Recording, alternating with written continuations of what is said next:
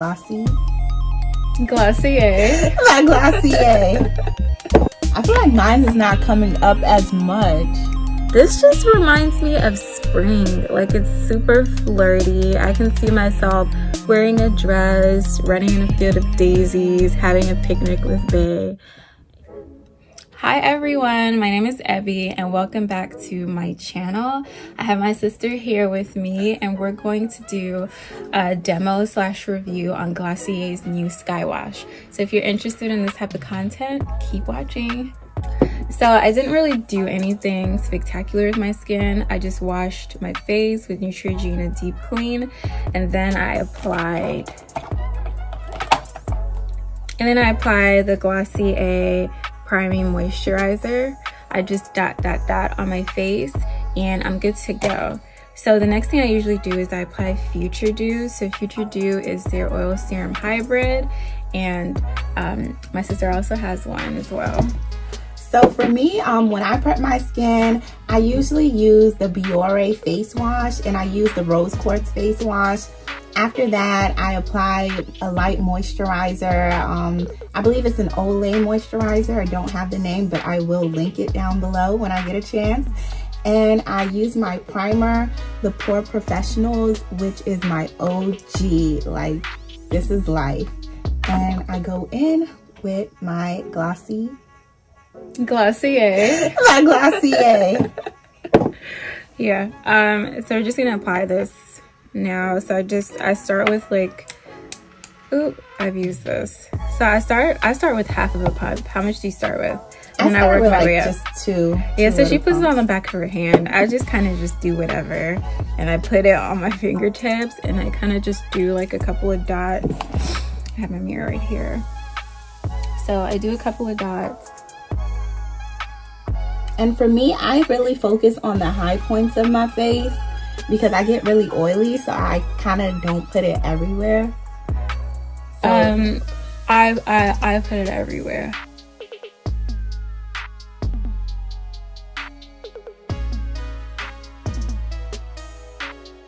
So since I'm gonna go in with the Skin Perfecting Skin Tint, I have that in G4. I don't really put a lot of Future Dew, but I do kind of pack it on when I don't have any foundation on. And it's also a really good lotion though. Next up, I'm going in with my foundation. It's my BB cream actually. This is a Black Radiance BB cream in the shade Chocolate. So what do you like the most about the Glossier Future Dew? I just like how it gives me like a healthy glow. And I don't feel like in any way that it's like super heavy on my face. That's what I like the most about it. And I feel like it's quick. I like the fact that it comes in a pump, definitely. That's probably what I like the most. I'm gonna go in with the stretch concealer. So usually I put the stretch concealer before, but sometimes I like to vary it and I'll put it after. It just really depends on how I'm feeling. If I can find it. For me, I really love how the Glossier Future Dew gives a nice healthy glow. It makes my skin just look like it's naturally shining. However, I do have a con, girl. Sometimes when I put it near my eye starts burning. I don't know whether there's some type of chemical in here of some sort, but it makes my eye burn. Does that happen to you? Yeah, I don't really experience that. I guess you did see me just put it by my eye, but I don't really experience that. I do experience that, I can say, with the sunscreen, the Invisible Shield. So I feel like throughout the day, the Invisible Shield, I can feel it around my eye for some reason.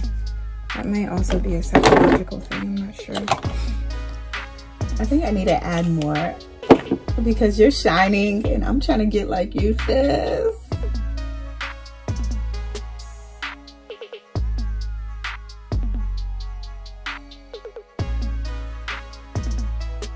And lastly, I just apply the boy brow.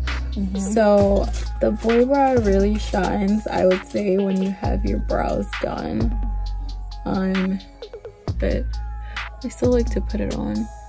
I mean, during this quarantine, we need some sort of normalcy, so. And for me, when I usually do this look, I'm really getting ready for work. And I do a lot of my jobs, so I don't do too much. So I'm just gonna brush my brows up. But I definitely wanna invest in that boy brow though. Yeah.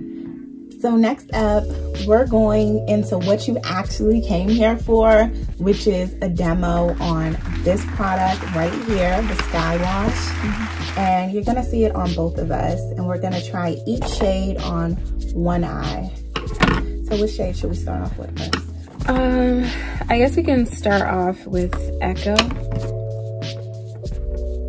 So I believe Echo is the darkest shade and it's a brown. So we're gonna each put that on our lid. So I'm gonna put it on this lid. I'm gonna put it on this lid. So how, oh wait. Oh, you haven't actually used this product before. Okay, all right, go ahead. Let's see how it, I mean, so since it's a wand, I'm thinking that I'm just gonna swipe it right across my lid. Ooh, I love this color. I'm gonna swipe it right across and then I'm going to pat it. Oh, it's actually a liquidy texture. Yeah, but you're gonna be shocked because it dries matte. Oh, wow. So let me apply it. I also, since it's a wand, I also just put it directly on. And because I'm just lazy, so that's another reason. So I kind of move like the edge of my eyelid. Unsure if this causes wrinkles. I think I need to add more. And I kind of like dot it. I guess I'll go overboard when adding product. And initially when I got this product, I did use my hands, but then I figured, just like the cloud paint, I figured that like I use my hands for everything with this, that I was kind of tired of wiping my hands. So I just grab a brush, and this isn't like a special brush or anything. I think I actually got this from the dollar store. So I grab the brush and I just pack it on. So this is how it looks on my lid. So this is Echo. This is Echo on my lid. I feel like mine is not coming up as much. Let me see. I definitely see it when I'm swiping it on, but I feel like once I tap it in, I guess let me just tap instead of swiping. That's Echo for now. Let's see what happens when it dries. Okay, so after putting this on, we're going to put on Terra on the right side of our lid so you can see how it looks. I actually think I'm gonna tap it in with a brush too this time.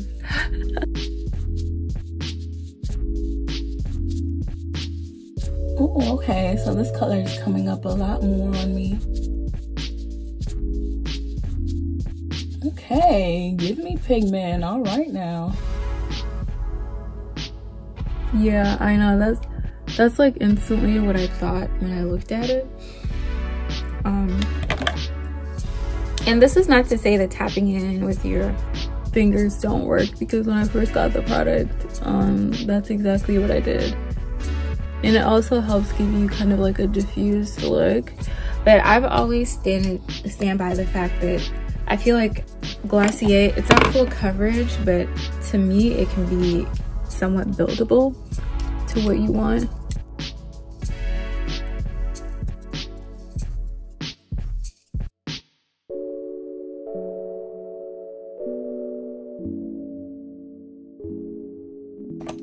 So this is how it looks.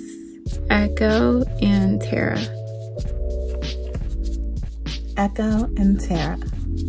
Okay, so I'm just gonna go close up so you can see how it looks to guide you for your purchase. So Echo is on this side again, and Terra is on this side.